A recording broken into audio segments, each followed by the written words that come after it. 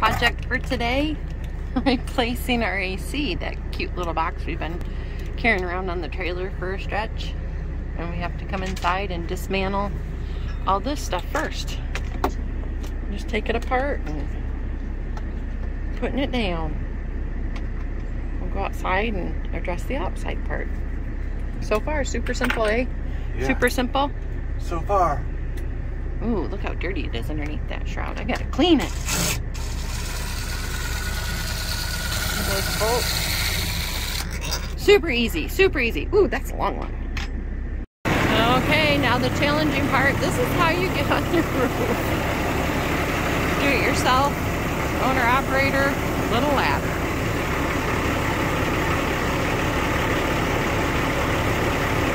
Trying to beat that sun coming over the roof before we get baked. Now he's up top. Nice to see up top. So up top here we have our unit.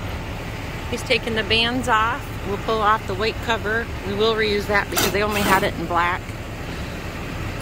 So it's those 4 bolts up top and that's holding it on. Crazy, crazy, eh?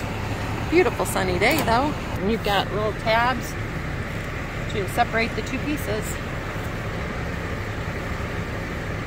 Stubborn little suckers. Of course, you know, makeshift tool. But you get it. There it is. It's all naked. Naked AC unit. You get it? Upside down.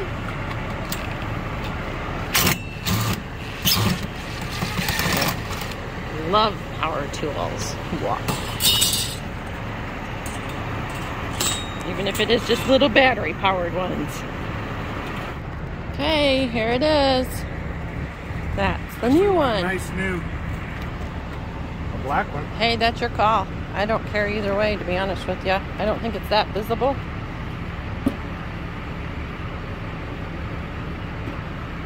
Okay. Separate those, pull the cover off. So, here you go. What's the insides there?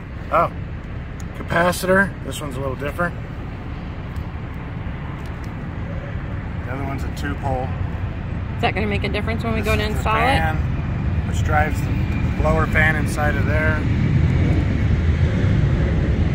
Condenser, and evaporators in here. So, put this one up, pull the other one down, and then investigate, right? Yep. Alrighty.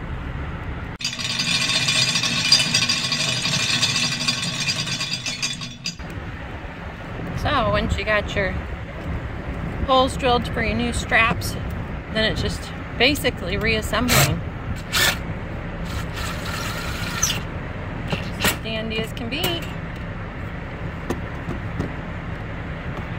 Just put the straps back in and then we'll put the cover back on. We're going to use the old cover just because it's white and it matches, and yeah, it's a little dirty and a little old looking, but it'll blend in instead of this blazing hot black new one.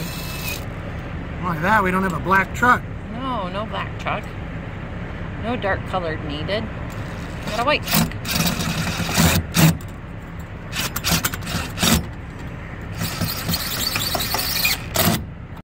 Okay, so the cover's on. One thing I wanted to show you that I didn't get quite. You see this foam? This foam right here is what kind of seals it down. That's how the other one was made, and this is how it's designed. So we're putting the cover on, we'll put the straps on. When we get down inside and put those bolts back in is when we'll center it to where it needs to be. Pretty easily to be moved from underneath. Just for your catching. Very simple job.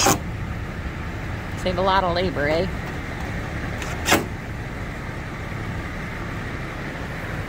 Yeah, really not a very hard job. I wonder why they charged us so much last time. Yeah, I don't know. Because they knew they could. We were down in Phoenix.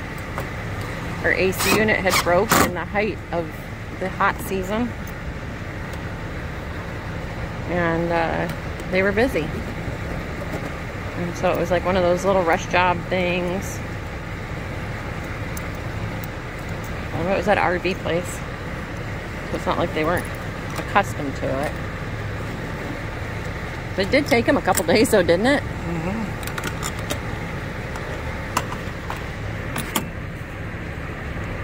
Here, lickety split. Arctic temps again.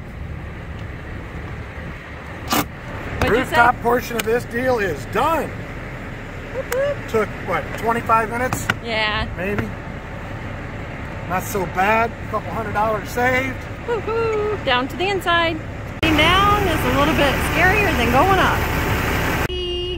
All in. Okay, almost. Now we got pieces parts just to put back in. Yep. But it's just reverse of what we did. Just screw in the screws, get it centered, and then start putting your components back in. It's so handy. This one even more so, because it's the little impact driver. You can set the clutch on it.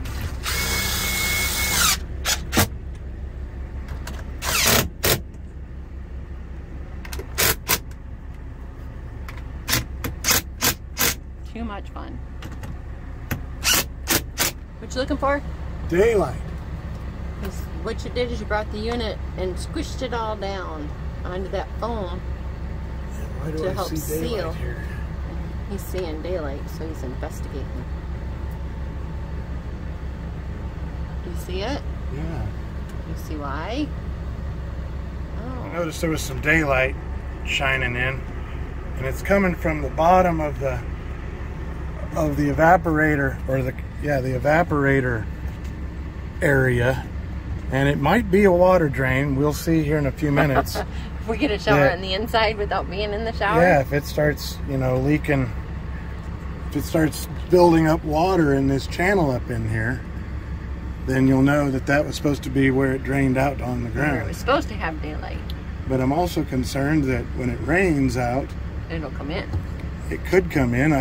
It shouldn't be able to, because that should be 3/4 of an inch above the roof line, and it should be sealed by tape. What are you putting in now? I'm putting the control unit back in, the main circuit board assembly. So just reverse. But if that tape was sealing it so good, why is there so much light? Right. We'll find out. And if that tape is, if there's light, that means that whatever water was going to drain out there wasn't going to drain like we thought it would. So now the heater element goes in. Thermostat. And that's when it gets really cold, although we think we've used it, what, twice? Right. And that was when we were in Colorado. Everything's plugged in. We got the unit set to 66. Listen, you hear me clicking. Everything's clicking.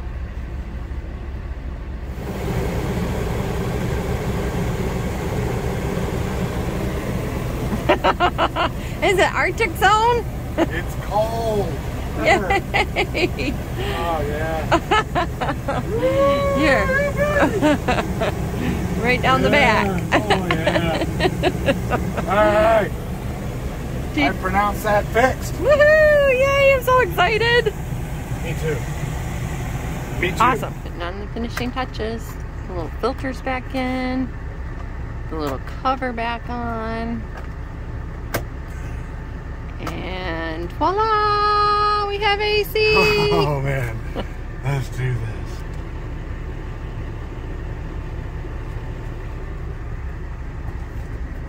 To put it on auto.